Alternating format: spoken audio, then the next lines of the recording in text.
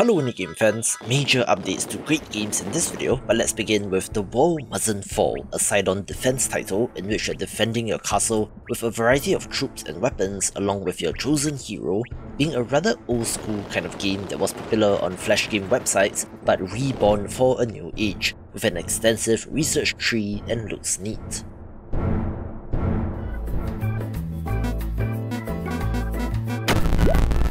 Here's something a little different in Trolley Dilemma, a game based on the trolley problem in ethics and psychology, in which you're attempting to save everyone by manipulating the tracks that the trolley is on. You're attempting to delay it for as long as possible, getting it into an infinite loop without causing derailment or the trolley from crashing into another thing, and it's a short, free puzzle game of 20 levels and it's about 30 minutes of gameplay.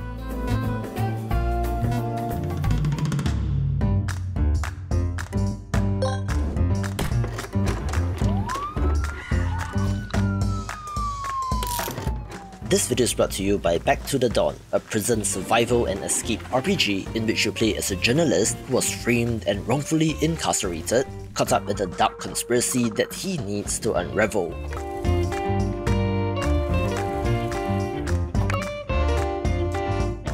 You're working together with your lawyer on the outside to gain your freedom, but in the meantime, have to survive the intense reality of prison, forming bonds and alliances with certain prisoners while exploiting rivalries between others in order to stay alive.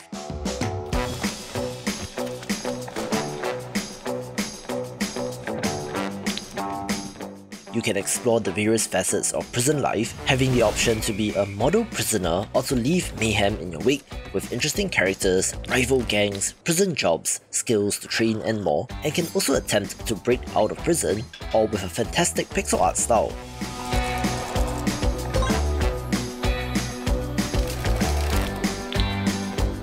It releases today on the 3rd of November, so get it via the link in the description below. Also, the developers are giving away exclusive Steam keys of the game on their Twitter page, so go join the excitement there, link in the description as well.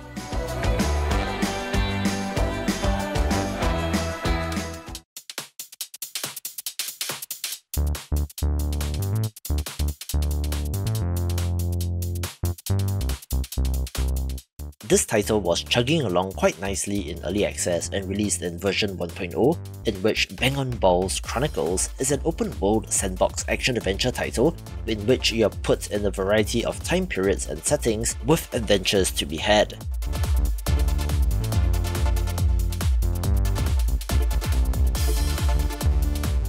It is based on the concept of Country Balls, which apparently has no IP or copyright associated with it, so you're free to use it, in which the physics and 3D platforming in this is surprisingly great.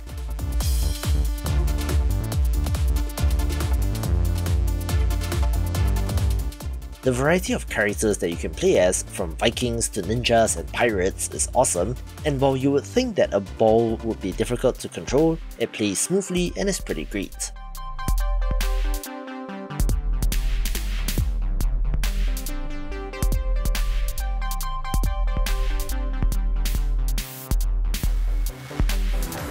Just a quick one here, since Demon Turf Queen's Edition is the ultimate version of a 3D platformer from 2021, combining the base game, a standalone version of the game named Neon Splash, the paid DLC Demon Turf Tower, and the level editor into the ultimate package.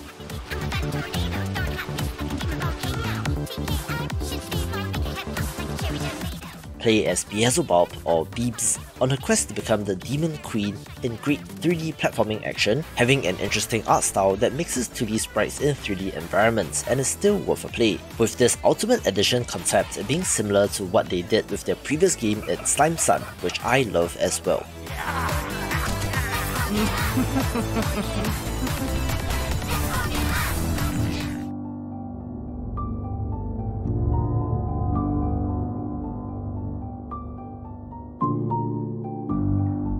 The developer of Apollyon River of Life reached out to share that the game released out of early access, and having taken a look, I think that it's neat and might be of interest. This is a choice-based narrative RPG in a dark fantasy world using cards, magical effects, occult magic, spirit summoning and more in its branching narrative, and looks well put together and seems to be going under the radar.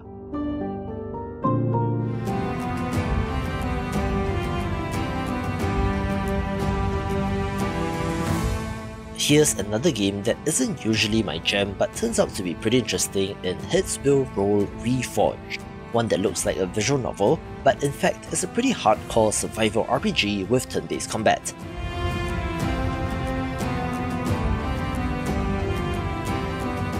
Set during the 100 Years' War, play as a young soldier on his journey to become legend or get wrecked and killed in combat.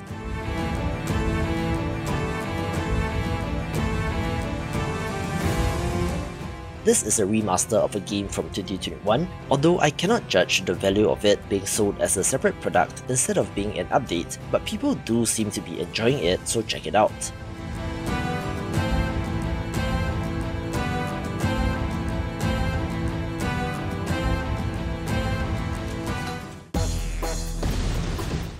I meant to cover this at launch, but it slipped my mind since upcoming DLCs on Steam don't really get surfaced all that well, with Iron Fury Aftershock being of note, being a significant addition to the boomer shooter from 2019. This adds a new campaign with 15 new levels, new monsters, new weapons, and a new Angel of Death difficulty mode, becoming even more like the throwback games that it pays tribute to. There's a new mode named Arrange, which expands and rearranges the 28 levels from the base game for a fresh new experience, with this being one of the best boomer shooters available right now.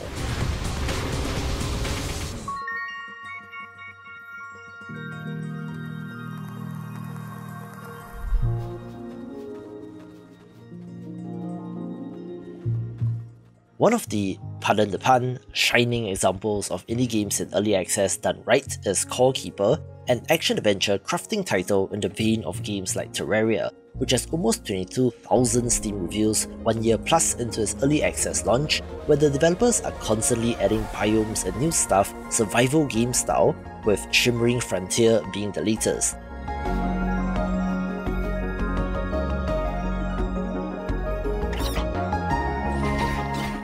This adds a fancy new biome in the Crystalline Caverns, with new ore to mine, new enemies, radioactive crystals, ancient battle arenas, and more.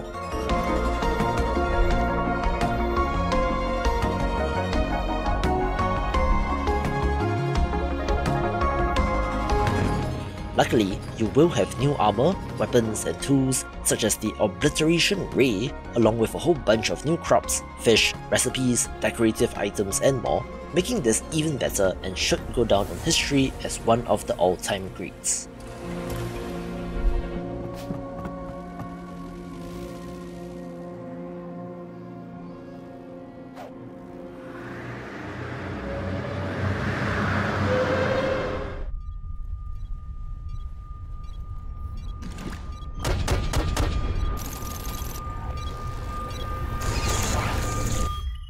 I think that the game development story of Dome Keeper as a product is interesting, since they did not release in early access, but yet continued to support and expand the game with many free updates. The interesting part was that it did sell well when it released last year, to the tune of about 2,000 Steam reviews if I'm remembering correctly, but that has exploded to almost 8,000 as of recording 13 months after launch, showing that this is a viable strategy if you have somewhat of a successful game, with the latest update being Double Dome. This adds the Tesla and Artillery Dome, as well as a new Dome Supplements system that allows you to customize the dome, where the core gameplay loop of going underground to mine and then frantically returning to the surface to defend your base is very compelling and excellent. Perhaps one of the hidden gem Game of the Year contender is the monster taming RPG Cassette Beasts, which allow you to fuse monsters, releasing a new DLC titled Peer of the Unknown, which adds a new storyline, a spooky carnival-themed area, 12 new monsters and 5 new characters, with this edition bringing the total number of possible combinations to 19,881 fusions, with more Game of the Year picks in this video.